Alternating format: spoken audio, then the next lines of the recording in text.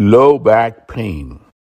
No definite etiology is found in 85% of the cases of low back pain. 90% of patients with a single episode of low back pain return to work within 6 weeks. Low back pain is the second most common cause of work absenteeism. History of low back pain is the single most important factor predicting future occupational low back pain. Persistent low back pain more than 6 months constitute 4% of the cases. Disability may be closely linked to compensation and litigation. Here is a diagram that shows the intradiscal pressure related to the activity and the position of a person. The least amount of pressure is measured with the patient lying supine. The highest disc pressure is measured while sitting and leaning forward with 20 kilogram load in the arm. By keeping the weight of the load close to the body, this reduces the compressive forces placed on the lumbar spine. Yoga activities and exercises performed during sitting probably have less pressure being placed on the discs. Physical factors which lead to low back pain: lack of fitness, heavy lifting of objects. Holding loads close to the body is important to reduce compression forces on the lumbar spine. Operating motor vehicles, prolonged sitting, operating vibrating tools, history of cigarette smoking. Nicotine causes disc degeneration. These are the physical factors that could lead to low back pain. What are the examples of sports-related activities that lead to low back pain? Golf. Pain as a result of twisting and forward bending and overarching the spine during the swing.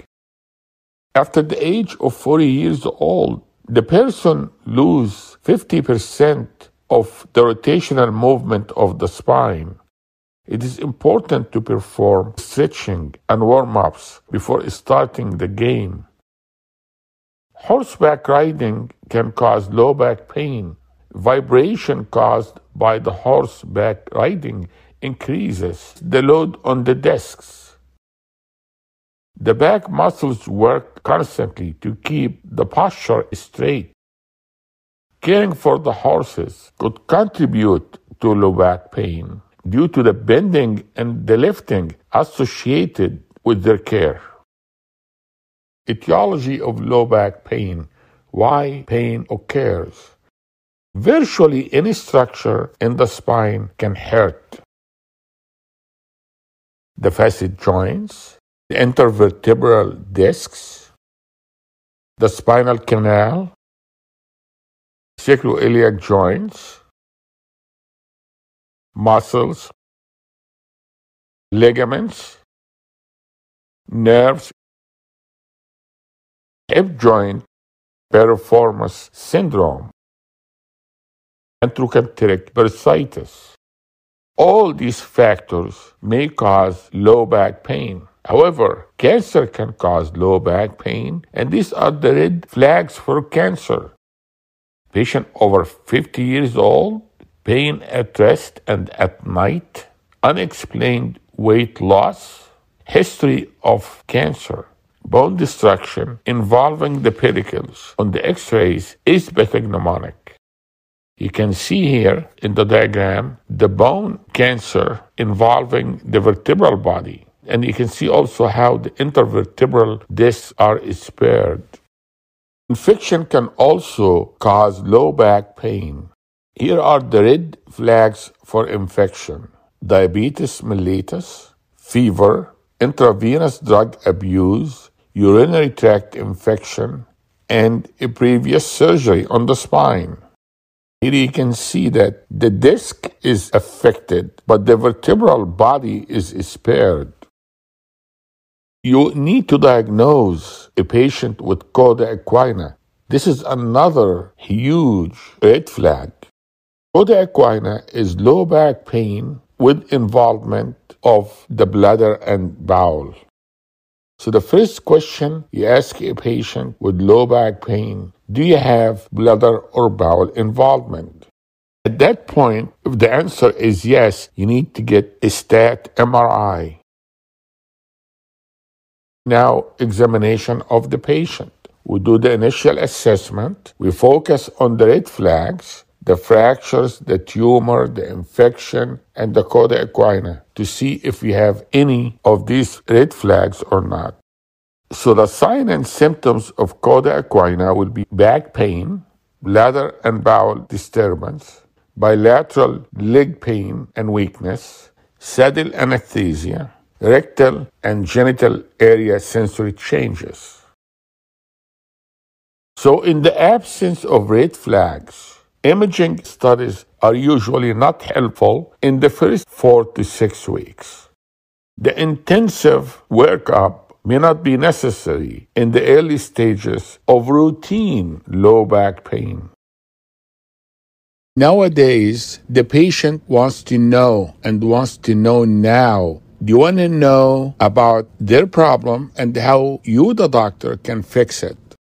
If you don't get x-rays or MRI, it is considered good care, but you may end by bad patient satisfaction.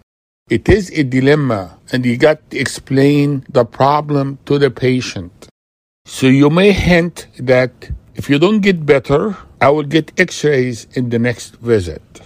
I may actually consider an MRI if your condition is not improving. So treatment of low back pain will be conservative treatment, maybe maximum 1 or 2 days of rest. Then you will have pain control by non-steroidal anti-inflammatory medication or mid-roll dose pack. We need to watch for non-steroidal anti-inflammatory medication toxicity, the gastritis, GI bleed, platelet dysfunction, and renal dysfunction. Physiotherapy as soon as pain control is achieved. Then you will give the patient soft brace or a corset. Epidural injection. It has some success rate, often short-lived improvement.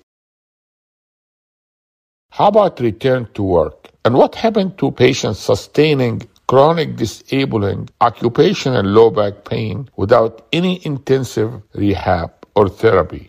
The data shows if they're out of work for 6 months, 50% of them return to work. If they're out of work for 1 year, 20% of them return to work. If they're out of work for more than 2 years, almost none return to work. The best treatment for acute low back pain is to continue with the ordinary daily activities within the limits permitted by the pain. The best treatment for low back pain patients without red flags is to go back to work. Thank you very much. I hope that was helpful.